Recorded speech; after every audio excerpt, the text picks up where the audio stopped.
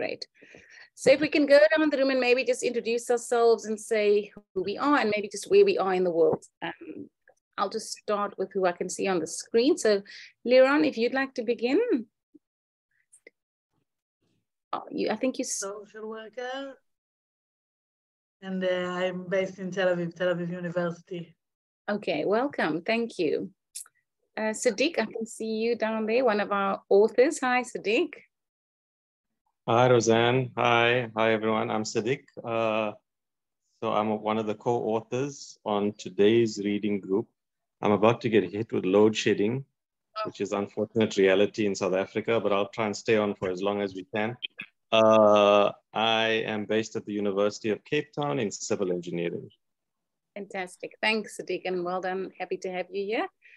Tony, do you want to introduce yourself?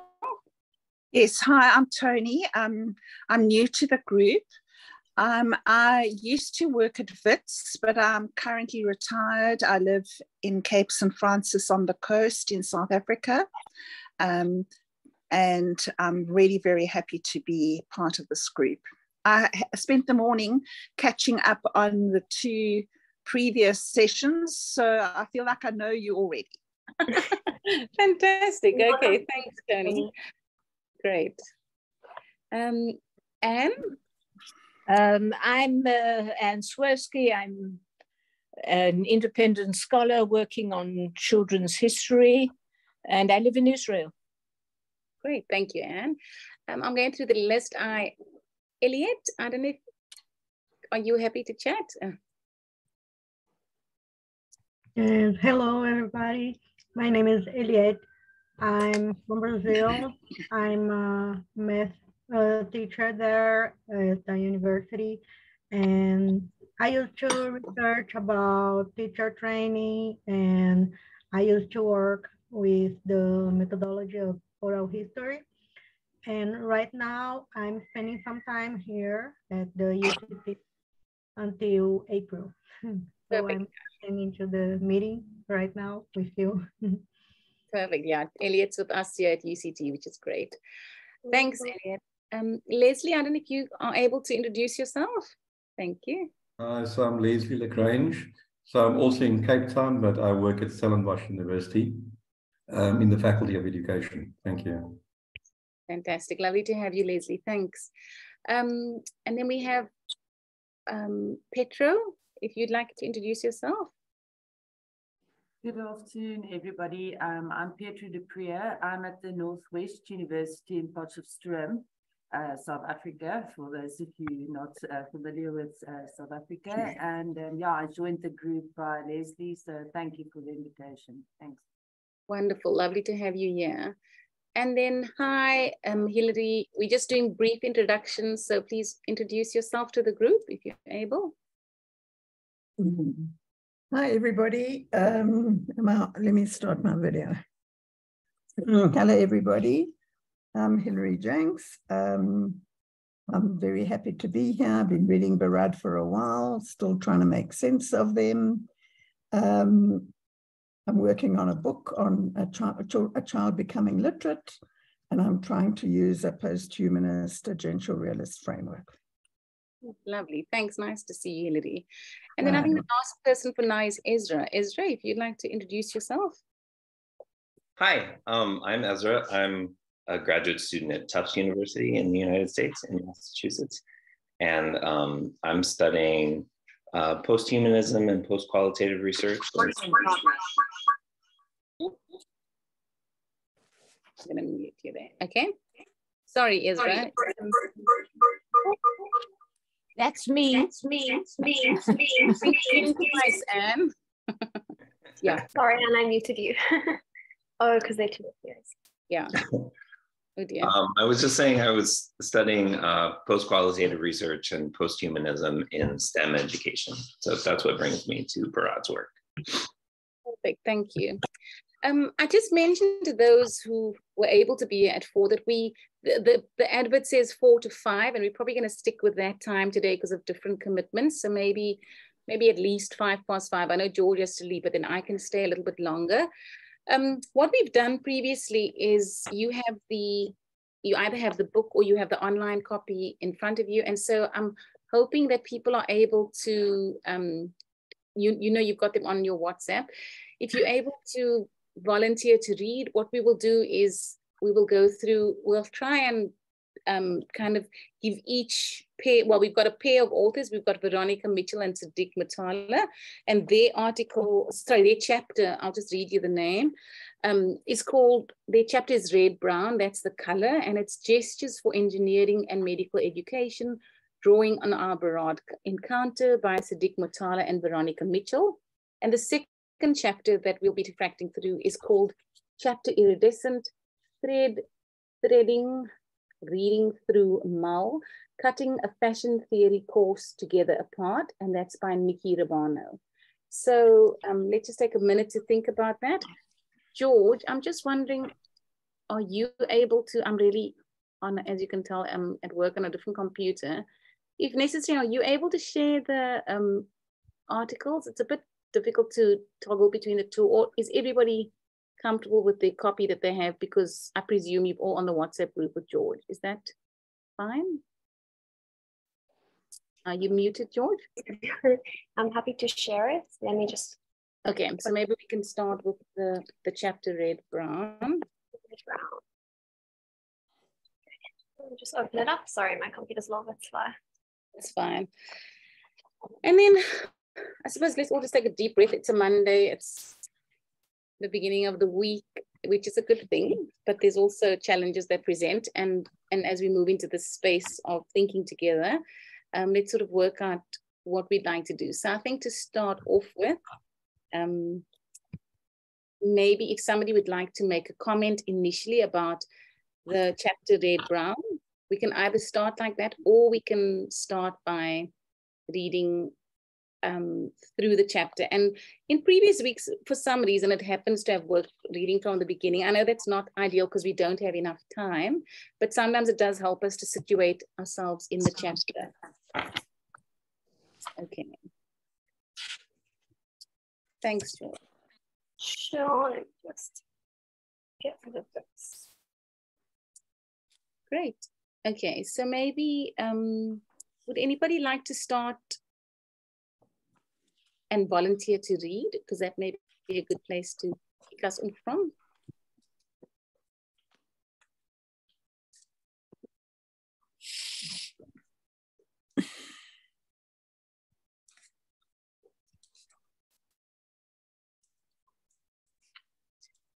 I'm quite comfortable, less so, but I'm comfortable with quiet, and I'm also comfortable asking people to read.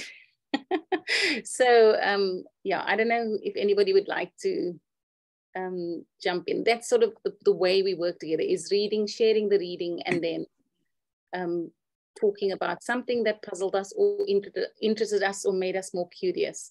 So is anybody happy to volunteer to read the first, the introduction of chapter Red Brown?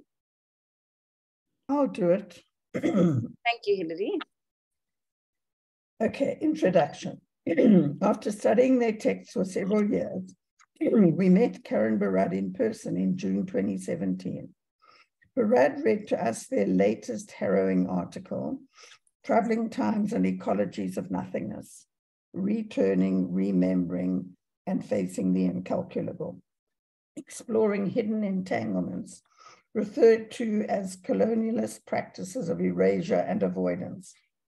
Barad reminded us that troubling time can provide important insights, and that asking questions about justice is an ethical matter, particularly in the sciences.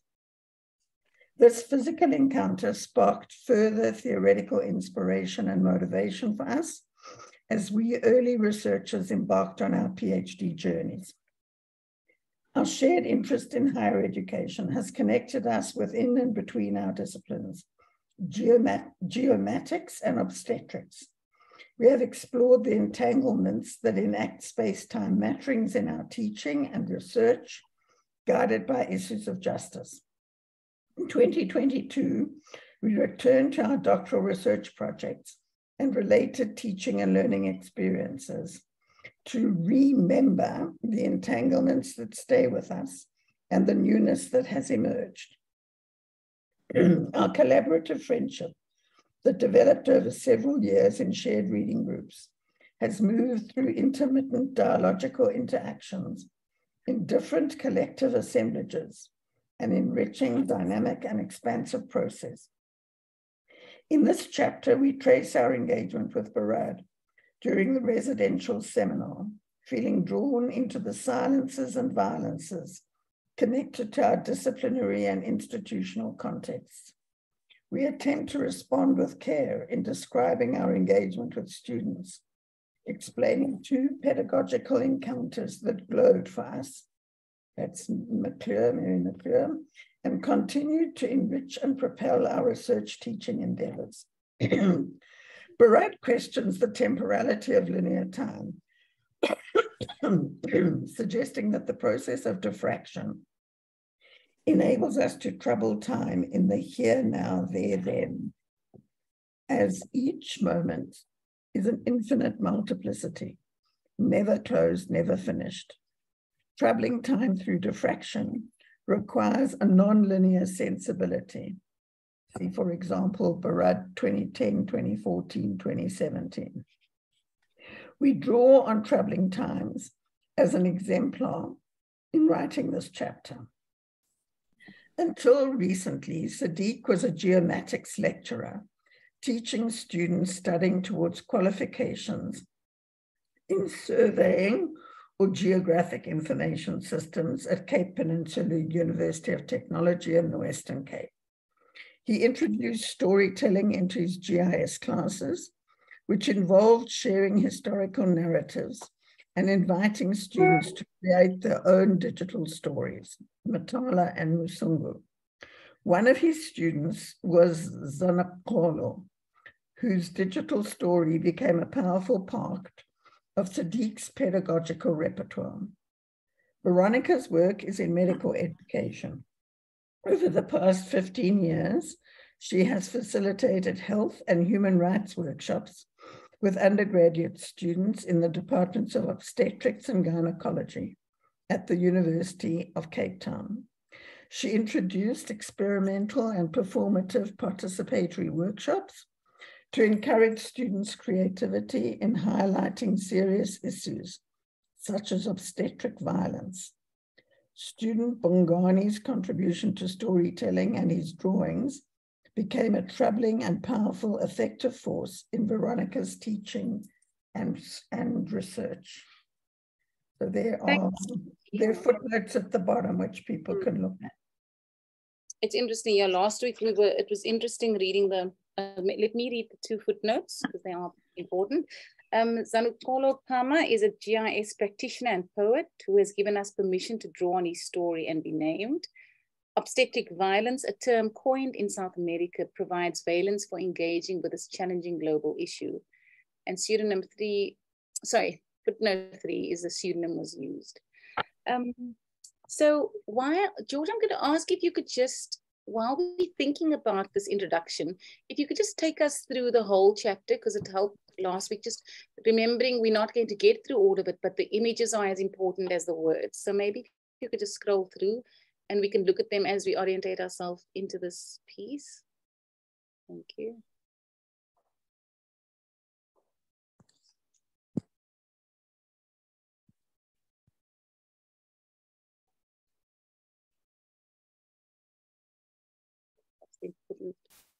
On Rubik's hedge that's overlaid on a dot density map. Yeah, that's important to be thinking about. Thanks, George. You can go to the next. Keep going. Maybe we can just pause on another one.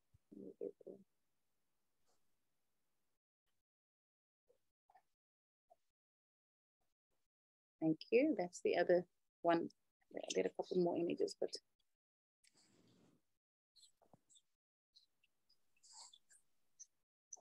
Thanks.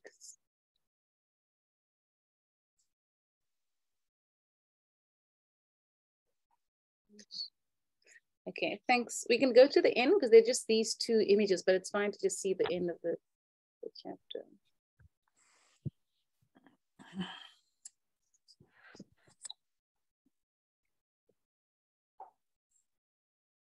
Thank you.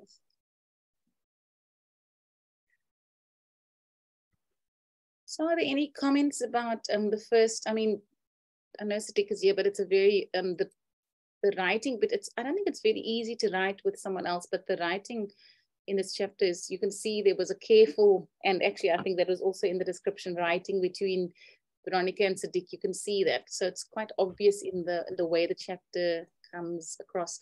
But any comments about the first 2 pages that we've read in this introduction from anyone in the room? Anything you'd like to particularly ask about or are particularly interested in?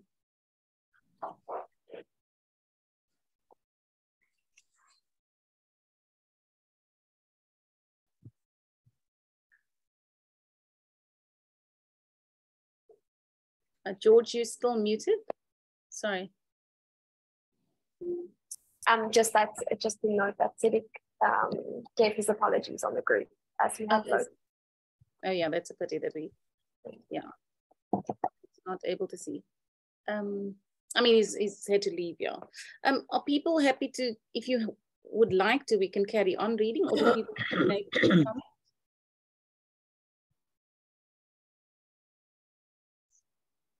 I mean, have you all read about this Van Riebeck's Hedge? Do you, I mean, have you, I'm not presuming people have read the chapter because that's quite difficult, but this is very, I've heard Sadiq present before, but this is very important, this work around the hedge. So maybe I would suggest that we carry on with entanglements and just see how, if we can get to that part of that section.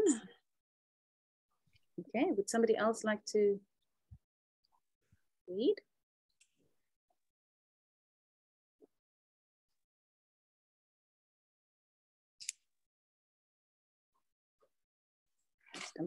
Oh gosh, we're having a very quiet group today. Okay, I'm happy to read. I have no problem reading, but I don't know if you could hear me. We can hear you, Anne. Thanks for reading. You can hear me? Okay. Can hear you. Yeah. I'm happy to read because it helps me understand. Perfect. So entanglements. Yeah. A delicate tissue of ethicality runs through the marrow of being. There is no getting away from ethics. Mattering is an integral part of the ontology of the world in its dynamic presencing. Not even a moment exists on its own. This and that, here and now, don't pre-exist what happens, but come alive with each meeting. The world and its possibilities for becoming are remade with each moment. Personally, I find that quotation very exciting, because it means that for me, the message is basically you're living in the moment and don't miss out, because there's something happening now and in every now that wasn't there before and won't be there afterwards. So you have to be with it now. Have I misunderstood? Although I suppose I would say that now is living in the now that has existed and is to come. So it's not that it's living in this now, but that there's a this and a that and a yeah. So I agree with what you said, but I would extend that because of the idea of temporal diffraction, that times are bleeding through each other. So even though it's an awareness of this time, it's still with the awareness of a past in the present and a future in the present, and not that they're in a line, because they're integrated, right? Are they integrated or entwined? Those words muddle us up because they, well, anybody can jump in, because they always infer sort of a forward and a backward. But yeah, integrated, interrelated, intra-related, I suppose, is what we sort of hoping for. Right, indeed. Okay. Yeah.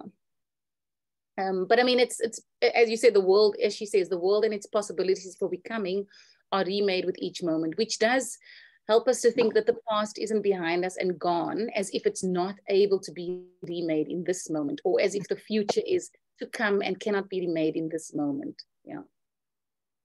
Thanks, Anne. Should I go on? Yes, you can, unless anybody wants to. And I don't know, George, if you can keep an eye on if people are raising hands. I can see some more, but not everyone. Thank you. Thanks, Anne. At Monkey Valley Conference Center, amidst pelting rain and cold winter days, we met and moved with Barad through conversations, meals, creative activities, and presentations. We recognized that our work was becoming transdisciplinary activism, disrupting the usual boundaries in our scientific fields to move into the in-between spaces where art intersects with science, provoking questions around ethics and social justice. The two-day retreat provided lasting inspiration towards a different kind of becoming. We were grateful to have been invited to present our in-progress doctoral research projects, which were accompanied by a few slides and short videos. George, if you want to scroll, thank you. Okay. Thanks, Anne. If you Should want to I carry go on? Please go on, yeah, and then we'll look at the map when you finish. Thanks.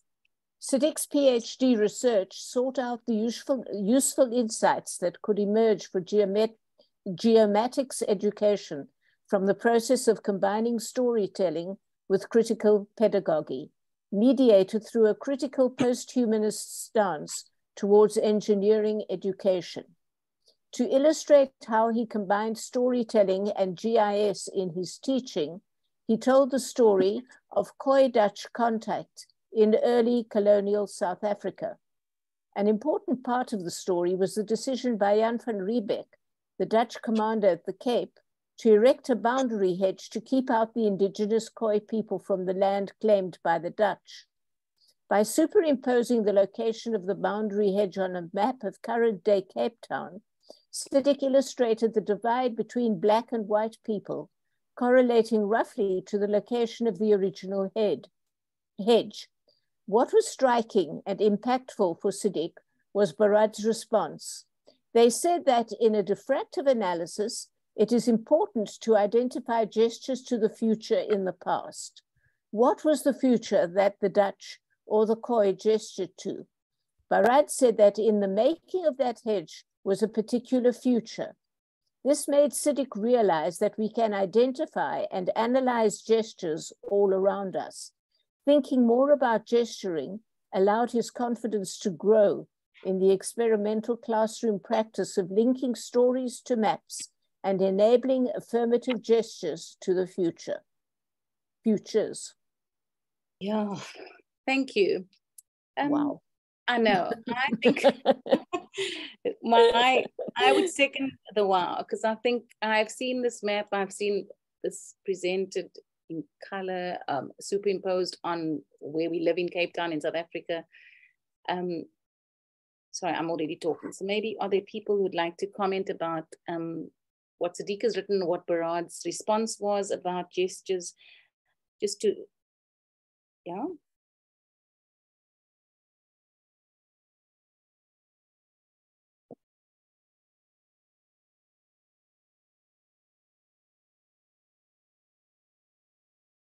Hi.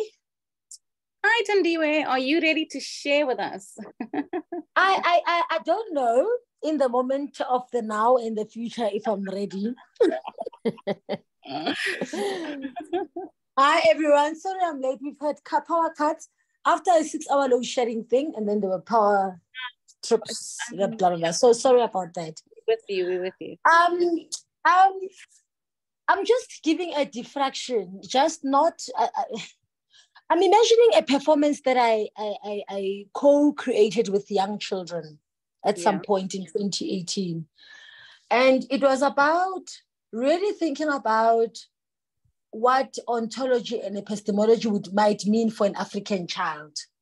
Mm-hmm. And this was completely coming from disrupting the narratives given by the Regio. So Regio, having come from the Regio Emilia practice, to say, how could we have reconfigurations of African education aligned for the African child? So that was the conversation at the time.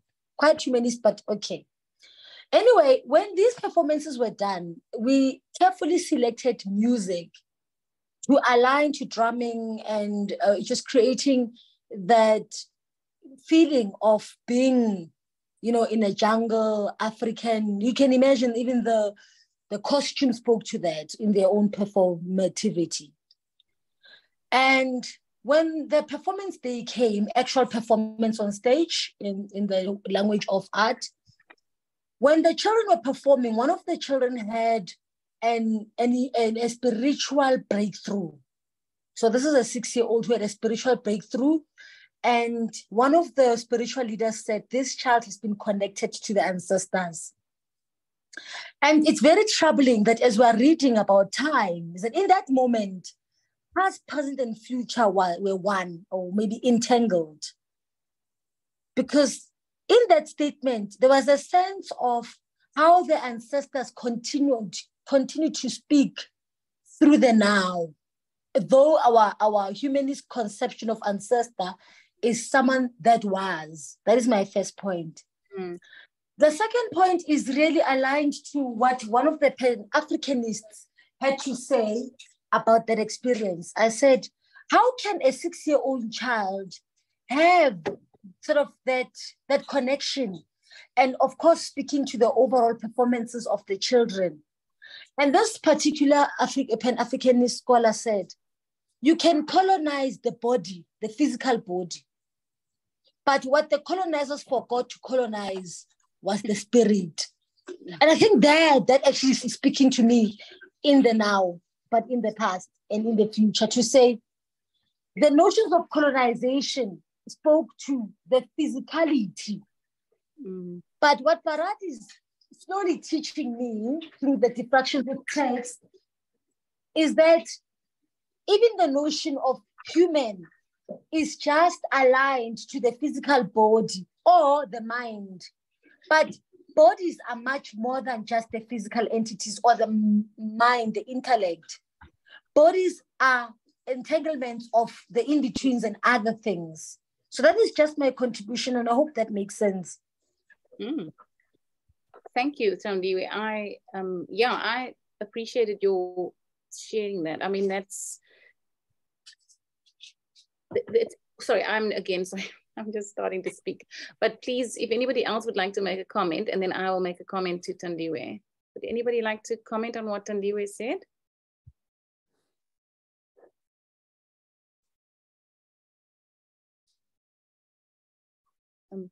So maybe I'll set us off. And I mean, I was quite struck by the way you conceptualize the idea that ancestors speak through the now, but often that is the idea that it was this, oh yes, you know, the ancestors, they were here, they laid the ground, they were here before you. And so it's interesting, certainly thinking about how do we explain the calling, hearing that, knowing, because it speaks to temporal diffraction, that it wasn't something that has happened and is gone already. And then it's interesting your idea that we are actually all of those things, and it's not only the spirit, but it's, as you said, all the entanglements after. I appreciated that from you today. Thank you. Yeah. Rose-Anne? Yeah. Rose-Anne, do you have access to a color version of this map? Because in the book, it's really hard to read the distribution of race. I mean, it's useless. Yeah. You know, the idea is that I also had this issue about the color. I mean, I could look this up, but I looked at images, I couldn't find it. Google image. Well, if you look at Sadiq's PhD, you'll find it there. I think that's where I'm thinking about it. But it makes a difference. And can you see where the hedge is? I mean, basically, this is Cape Town. I think I'm not drawing the circle actually on this, my arrow. So this is Cape Town, and essentially this hedge is basically at Kirstenbosch. You can still see the remnants of the hedge that was made. So I know you're talking about the actual racial groups, but maybe I can just see if I can find his PhD, and then I can see if I can share that. I'm not sure if it is in there, but it could be. Maybe you could ask him to post just that image on the chat. On the chat, yeah. He's just left. He's had to leave the group now because of his load shedding. But let's just see. Oh, okay. I'll ask on the WhatsApp group if he can share it with us. Thanks. Okay, perfect. Thanks, George. Okay. Sure. So yeah, there we go. Let me see if it's in here.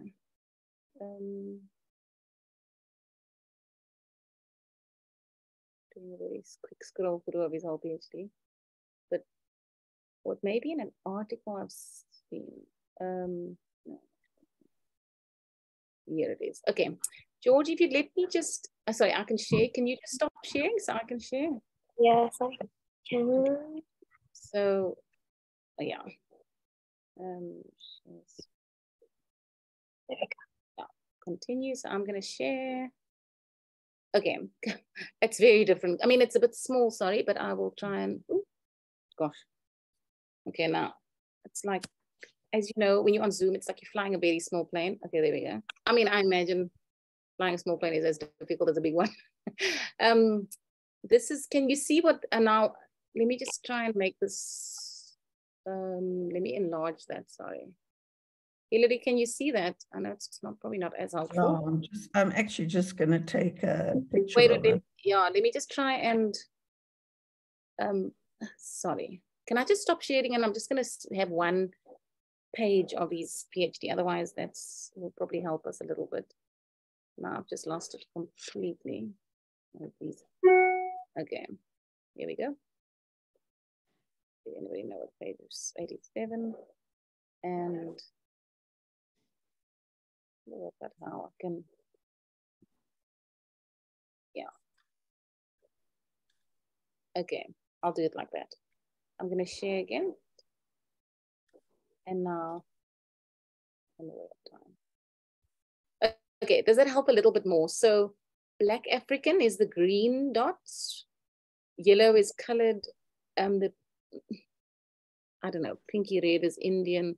Brownie one is Indian, and then white and other. So this is a dot density map, the population, showing the population by race groups. One purple dot equals 100 white people, one yellow dot equals 100 colored people, one green dot 100 black people, and one red dot 100 Indian people.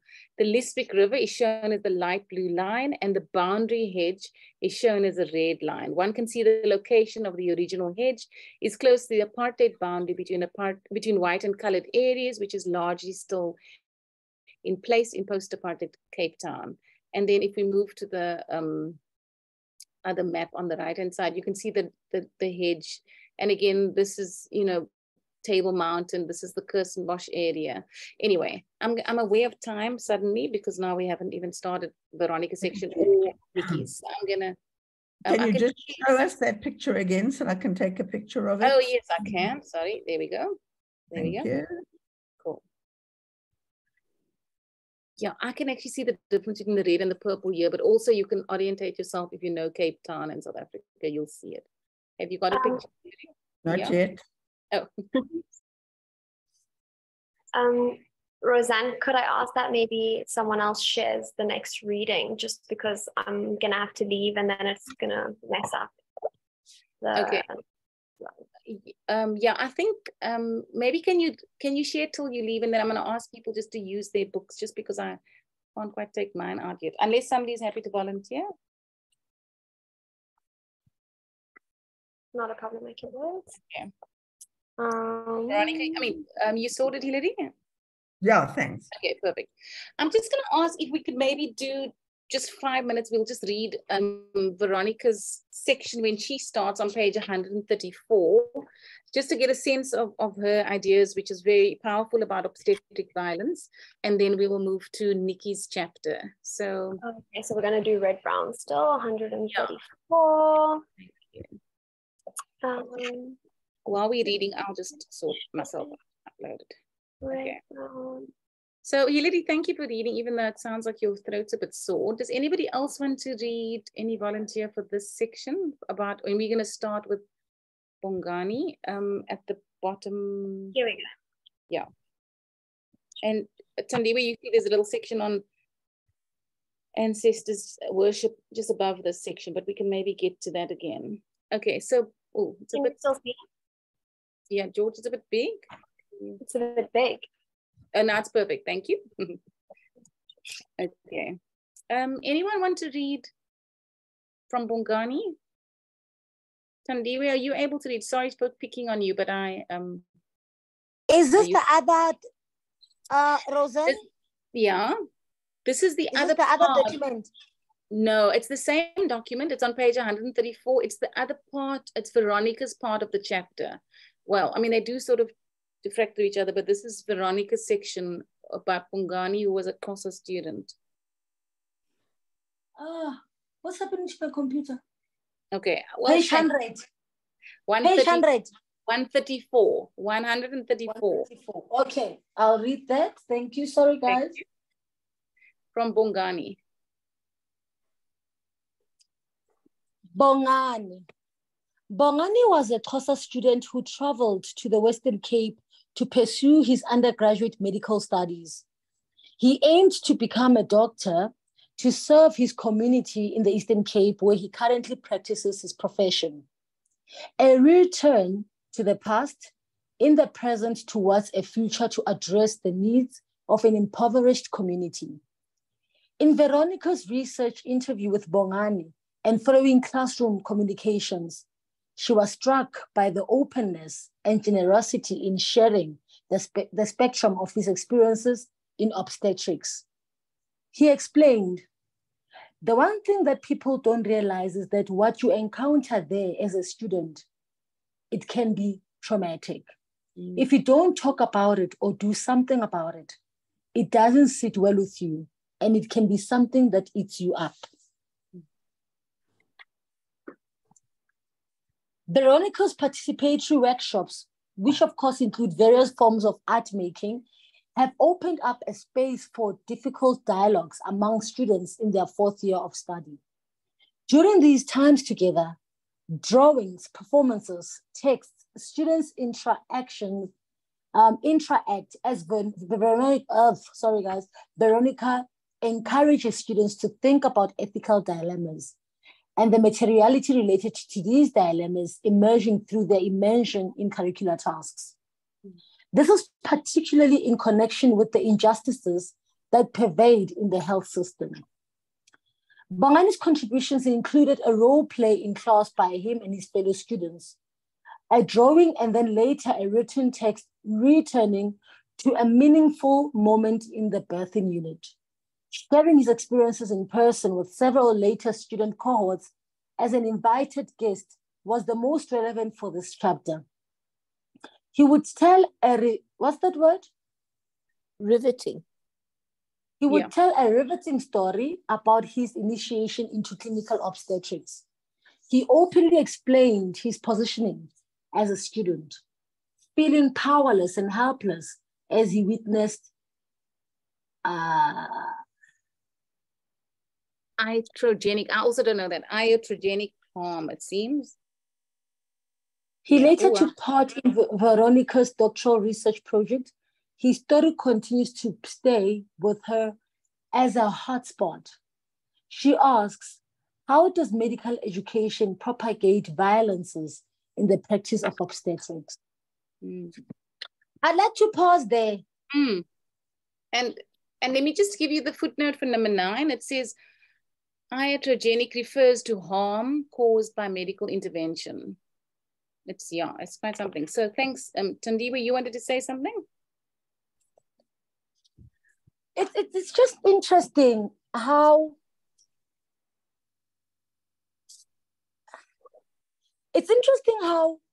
Bongani's decision to become a doctor was already entangled in the now when he was young for the future.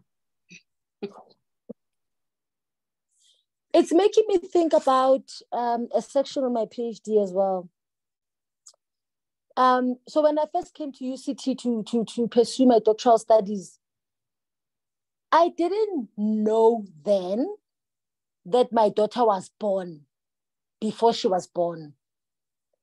And having been in the School of Physics to pursue studies in physics, I was already entangled with Barad without having had a physical connection through the eye in space-time with them.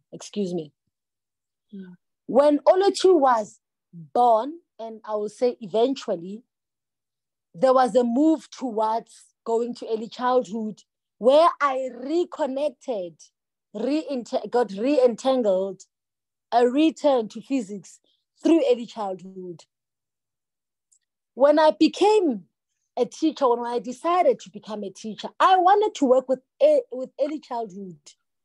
But one of my friends said to me, you can't be teaching children, you're too intelligent for that. So I was like, I must do maths and science. So in the past, that is becoming a present now. In the past, I was already in the future with young children. Through interactions with my daughter, my maternal daughter, through the interactions with the children that I am now supposedly working with. And I'm still in the Department of Physics through my interactions with Barad. And so I'm seeing a lot of, I can connect. There's a lot of resonance to Bongani's story, to my story. Now I'm sharing and storing my PhD journey or my ongoing PhD journey in its unfolding. And I was struggling with the concept of time this morning. I can't believe it's making sense. Good. No, that's important. I mean, I agree with you. I think this is the work that Barad helps us to work through and think about. Again, I mean, the irony is that I am aware of time, but just any comments from anybody about what Thandiwe read for us about obstetric violence? And I'll repeat the question she ended with because it's really important. This was Veronica's research project. She asks, how does medical education, so think about it, it's ironic, propagate violences in the practice of obstetrics? And again, Veronica is somebody I know and I've been able to see, and I know lots of you have been able to see her work. And this whole idea of violence and obstetrics being very, anyway, I won't say too much more, but anyone in the group want to comment on that? And then I do think we can try and maybe read the last two paragraphs.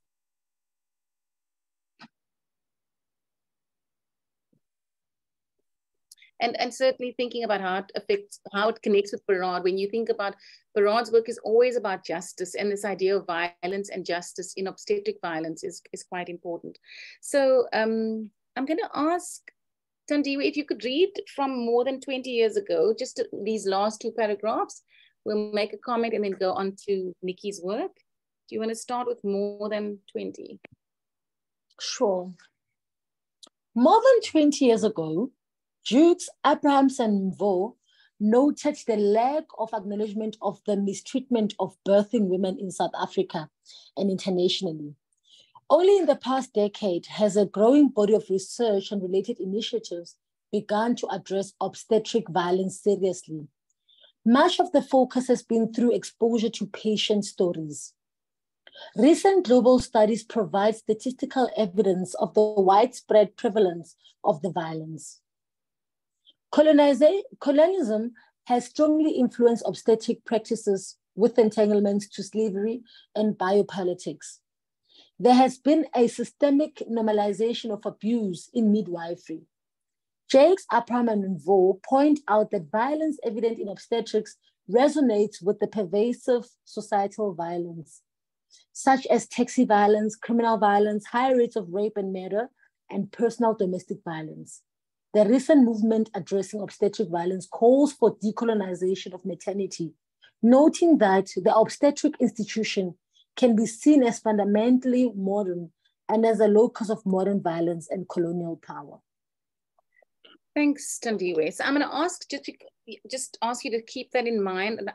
George is going to stop sharing, and I'll start sharing the next chapter, just so that make sure we have a bit of time to do that. Sorry. So any comments from anyone? I'm just going to find Iridescent. But yeah, I would strongly recommend that we all reread Veronica's chapter. The idea of the violence is the next part of it is called erasure, which is really interesting. She talks about time-space hopping, and she talks about, and sorry, we're not going to be able to get through, as we certainly haven't been able to get through the rest of Siddiq's, but this just gives us a kind of a sense of what it is they're writing, and hopefully you'll come to the book launch on Saturday and hear more about what's happening. The details are on the DCD group. It's this Saturday at 10 to 12 at UCT on Lower Campus in the School of Education. Thanks, Hilary, and thanks, Thandiwe, for reading. This is Can you all see, I'm presuming you can see this chapter Iridescent threading through Mull, cutting a fashion theory course together apart. And as you know, Nikki Romano is one of Viv, Viv, and I think Iris van der Tain was or Catherine Thiel, sorry, I may be getting that incorrect, were PhD supervisors. It is in the chapter which I read. And also I should know. And Nikki was also just started a PhD in 2017. So I don't know if we have somebody in the group who would be prepared to read, please. Maybe let's just do a bit of justice, if we can, to this chapter. Okay, okay. Tony, are you comfortable to read, or just because I can try? I can certainly try. I'm reading off my screen. Okay. I was fortunate to attend the weekend seminar with Karen Barad at Monkey Valley, Cape Town in 2017. This coincided with my registering for a PhD study that explores ways of reconfiguring an art history curriculum through co-affective encounters with artworks. Having come to academia through my visual arts training, I felt somewhat out of my depth at the workshops because philosophy and science were not part of my arts education. However, given that I've always been drawn to the wonderment of the world, I was excited to learn more. During the workshop, Barad encouraged us to attend to the questions that matter to our research practices, to honor our inheritances and understand that we are of the world rather than in the world. They also explained that quantum field theory inhabits superpositions, that there is no time outside of phenomena, and that space and time, or space-time mattering, cannot be assumed as already given before research starts. As I yearned and struggled to make the leap to quantum thinking, I remember how my Cartesian molded brain strained to grasp and process these mind-blowing and seemingly impossible abstract concepts. The challenge of making sense of quantum field theory is evident in my journal notes, a haphazard flurry of words and doodles, scratchings and scrawls that sought to capture the essence of Barad's teaching. However, I was yet to understand that rather than describe, represent, and capture concepts are specific material doings or enactments of the world. In this chapter, I trace a series of interwoven strands that thread through space and time, as I think make with Barad's teachings that begin at the workshop and have continued in various ways that include reading groups with colleagues, as well as slow reading on my own. I'll read the okay. I'll read the all right. For me, the practice of slow reading involves reading texts aloud, that's us doing that now, recording them on my phone and listening to the recordings and making with them. While listening, I engage in making activities such as stitching, doodling, and scrawling. For more on the C. Romano 2022, and I presume that's a PhD. Thanks, Tony. I focus on Barad's proposition of thought experiments as material discursive matterings, whereby thinking manifests as both disembodied and more than human activity. In particular, I explore how making processes such as sewing, stitching, and threading might be conceived as conceptual practices that activate pedagogical encounters through which I consider Donna Haraway's notion of becoming with knowledge as material mattering. I also examine whether these concepts can be put to work in pedagogical practices as I configure a fashion history and theory course for second and third year fashion students at a University of Technology in Cape Town. I see I didn't let you interlude. It's okay, I'll read them and they are important. The footnotes, thanks, Tony. Footnote 2, which is about more than human activity. Note that the hyphen, sorry, it was material discursive mattering, sorry. Note the hyphen between material and discursive indicates that no priority is given to either materiality or discursivity. Neither one stands outside the other within an Agential Realist ontology. That's Barad. And then number 3 was about becoming with, and that's about Donna Haraway argues that becoming with, not becoming, is the name of the game. Thinking with Vinciane Desprez, she elaborates that becoming with is how partners render each other capable. And then footnote 4, which was material mattering. Vicky writes, my understanding of mattering is informed by Barad's double entendre reading of matter and meaning as mattering that embodies the inseparability of matter and meaning. And see Barad and Gandolfer, which is a great article, 2021. Thanks, Tony. I think we can keep going till the end of this paragraph and then get some comments. The chapter tracks the process of my thinking with needles, cotton, and a piece of loosely woven muslin mull held securely in place in a bamboo embroidery ring. The practice is open-ended as I pay attention to the materiality of these materials and their teachings. While there's no particular outcome in mind, the entangled threads materialize ideas, concepts, questions, and learnings in ways that are not too removed and abstracted for me to grasp. In other words, I examine how the material conditions of threading can be reconfigured in such a way that they are understood as integral to theorizing.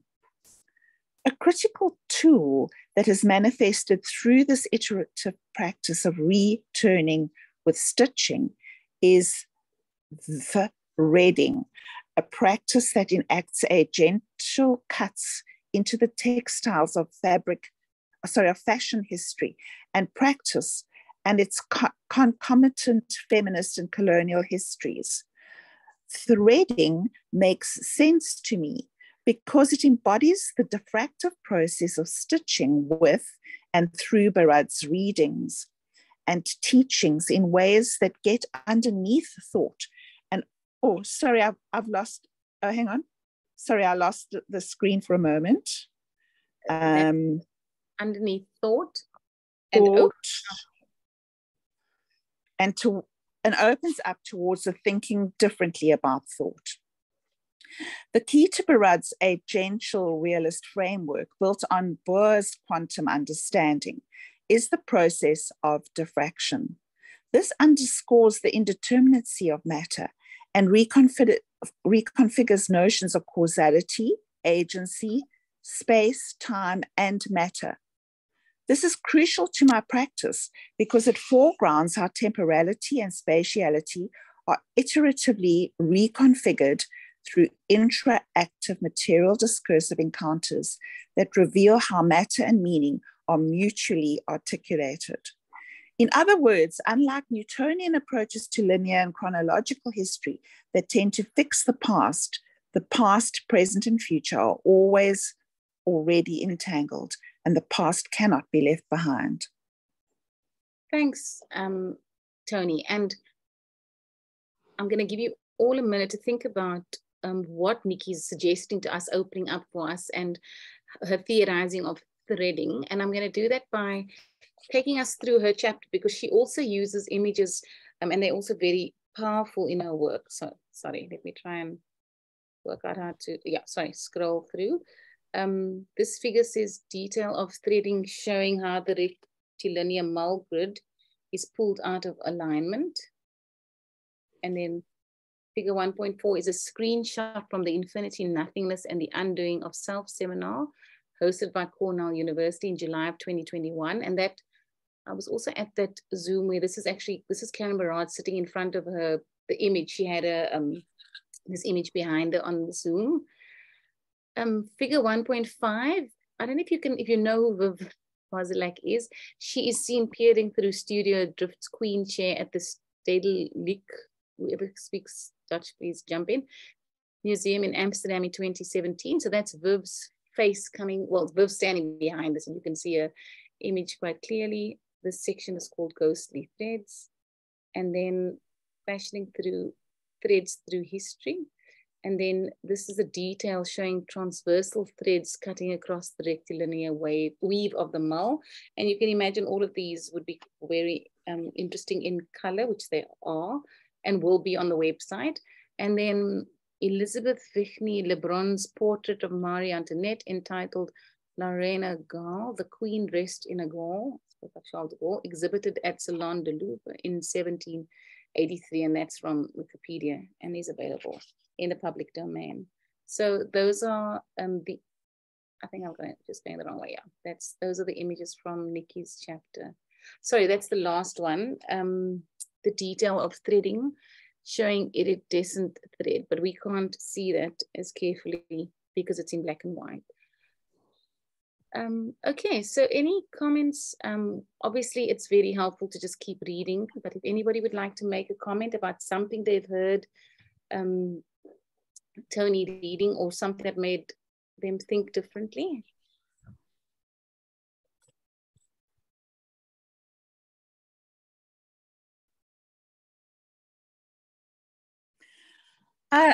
Please excuse me, but I'm not very much on top of the theory, but my observation of what I think, and I haven't read this chapter, but it ties in with what Tandiwe was saying earlier on, is that I was just thinking, when you do threading, when you do embroidery or any needlework, the backside or the underside of the work, you can't really see the detail in the picture.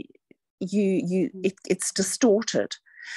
And what you were saying earlier on about, like, she's only now realizing, looking back, how the past is part of her present. It's like that when you really, when you're in a certain time period, you can't see how the threads all fit together, is what I'm taking from what we're reading here. And that it's only by a sort of by it all coming together and different ways of looking at it, and looking at it from different angles and in different positions, that you start to see the full picture of the process that has taken shape as this piece of work has been created. I have some thoughts about that, but anybody, before I jump in, anybody else? Thank you, Tony. Any other comments from anyone about what Tony's just shared with us? Maybe, I mean, I will start then. So Tony, I'm also very interested in tapestry, and I also crocheted during my PhD, and also got to the point of being fascinated by the other side. And is it actually an other side? Because, you know, with when you crochet, it's the same piece of thread is going right through the back and the front. So it's interesting what you're saying about, I mean, the only thing I may disagree with is, will we ever know the full picture? But it is ironic that when we look at, and I'm just trying to think, I don't have a tapestry, right? Actually, I have one little one here. This is a little tapestry. This is a tapestry I did years ago with a little heart. But the idea is that you don't actually look at the other side. We're always looking at what is the one that we're choosing to show the world, as if it could even be held together without everything else that's happening at the back. So that's really interesting, your idea that it's, also this idea, I like the way you say distorted.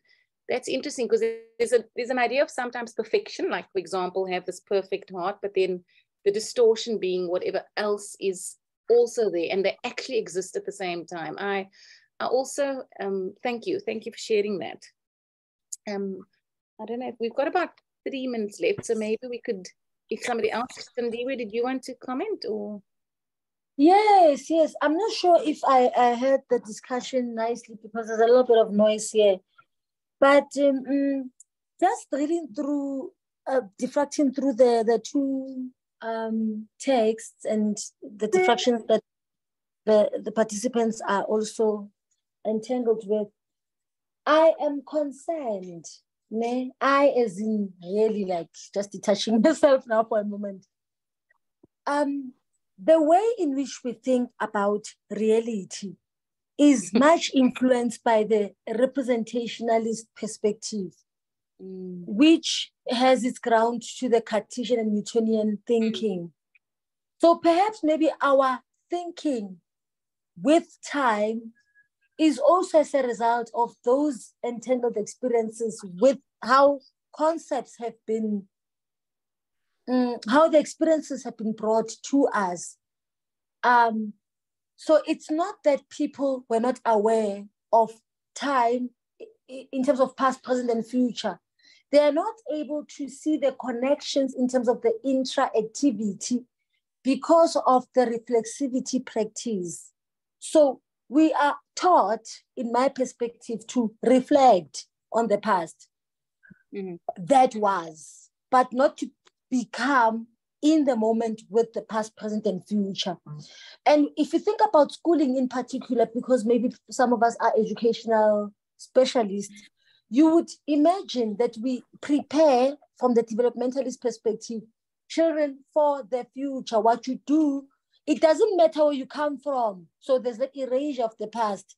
It is what you do in the present, the hard work you put in towards your future, which is the same developmentalist perspective which is used towards the unfolding of the PhD journey to say, if, Otta, you want to be assumed within the academic space as an academic, you need to ensure that you put in the effort in the now for the future.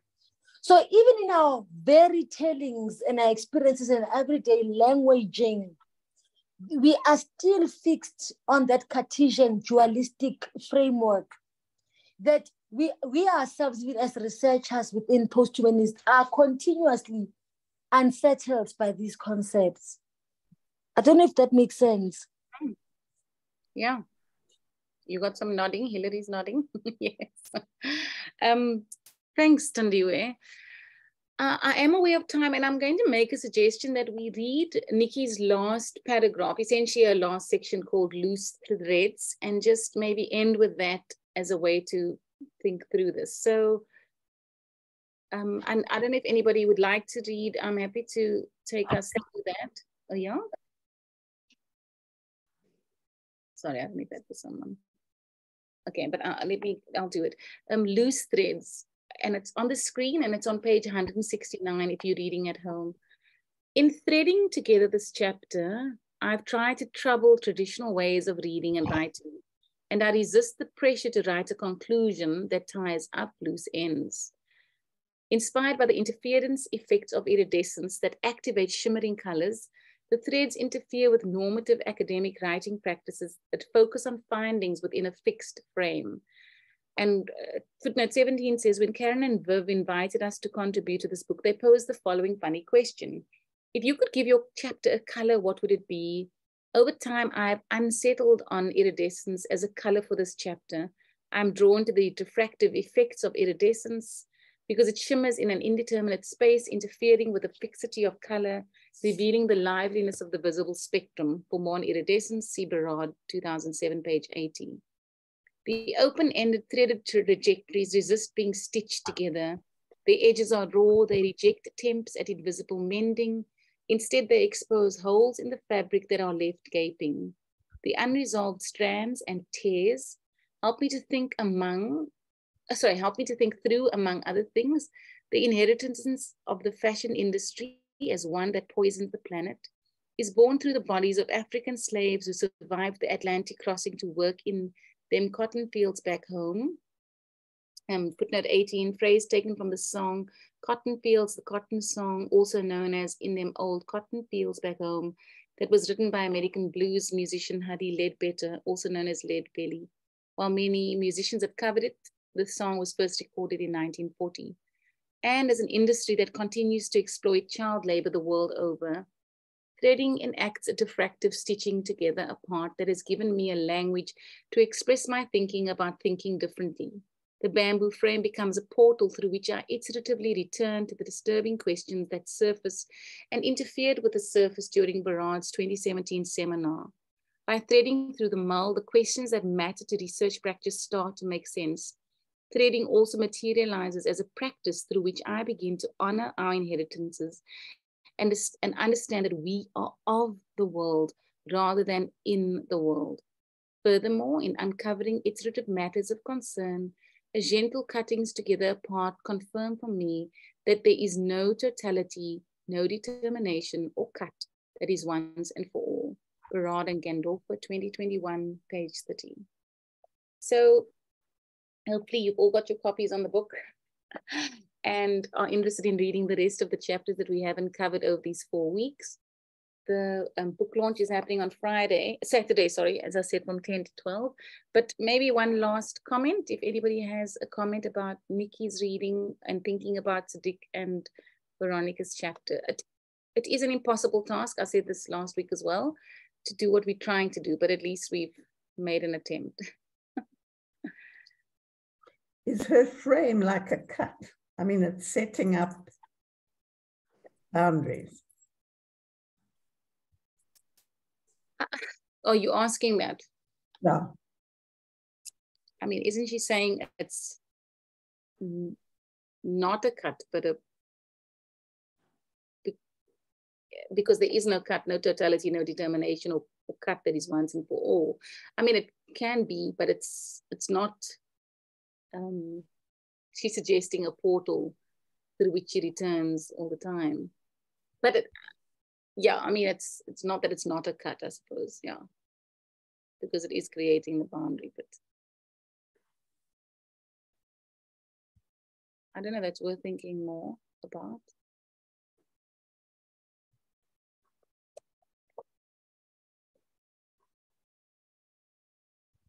Yeah, I think let's leave with a troubling question. I shouldn't have answered so quickly, from Hilary. That can I just ask, the concept of a cut in this context, does it have a depth or a direction, or is that too physical a definition?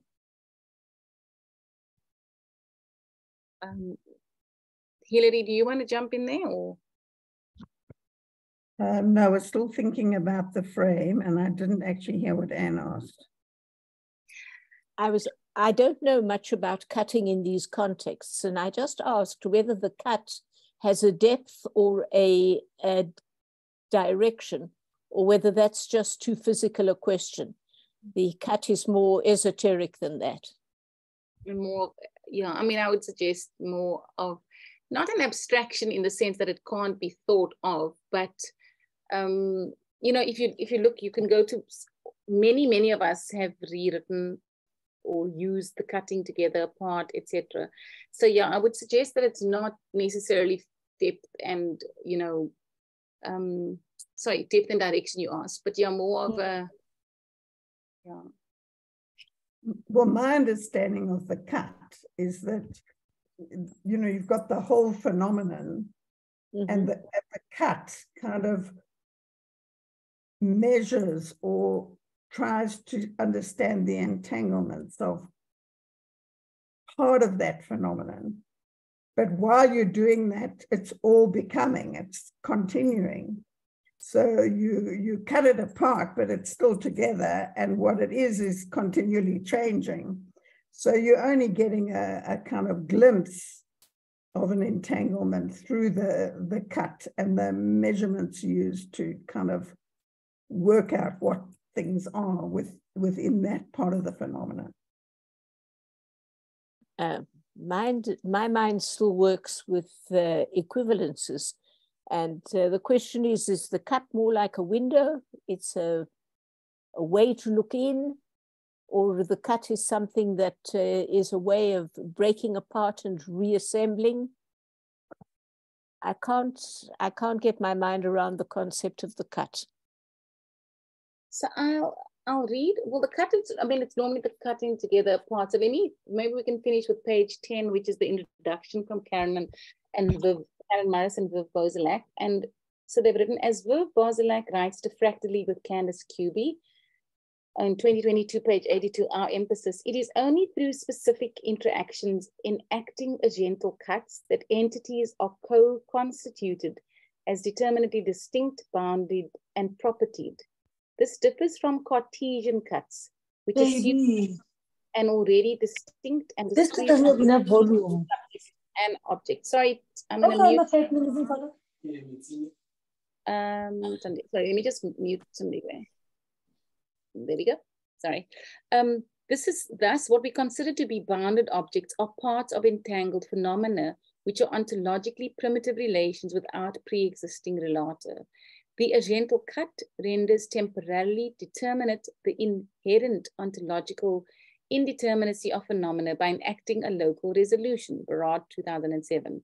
This is an agential separability, a cutting together apart in one move, not a radical separability. We let the notion of cutting together apart inspire the pedagogy of slowing down together apart above and writing together apart in, for example, recent diffractive writing with other post-humanist colleagues for a new post-qualitative research book series. So in truth, Barad style, let's just keep additional questions to keep us thinking. I don't know if that's on page 11 of the actual, sorry, page 10 of the actual book. Thank you. Yeah, which hopefully will help a little. I'm going to say thank you to those of you who were able to be here today. Hopefully we'll see each other soon, and keep an eye on the group to see what will be happening from next Monday. We'll let George share with us about that. Thanks, everyone. Thank you. Rose-Anne, is the launch going to be recorded? Yeah, there will be an online launch because we have some people not living here and coming in, so it should be recorded. I imagine it will be recorded, yes. And additionally, the authors are going to be talking a little bit about their chapter as an additional kind of invitation to people to think with them through their work. Yeah, so that will be available. So, and can one join online?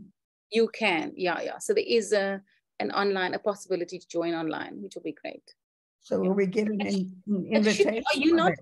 Have you seen it on the group, on the DCD group? Let me just double check. I'll remind you. There was an invitation earlier. Yeah, I think last week there was an invitation. Yeah, that gave the date and the link. Yeah. It was somewhere. So scroll through. Yeah. I know it's difficult to keep track of everything, but I'll remind George to send us another one so we can be sure. Perfect. Okay, thanks very much. Yeah, it was lovely. Fascinating. Thank you. Good to meet some of you. Good to see some of you, and we'll chat soon. Thank you. Everyone else online. Have a good week. Thank you. Bye-bye. Bye.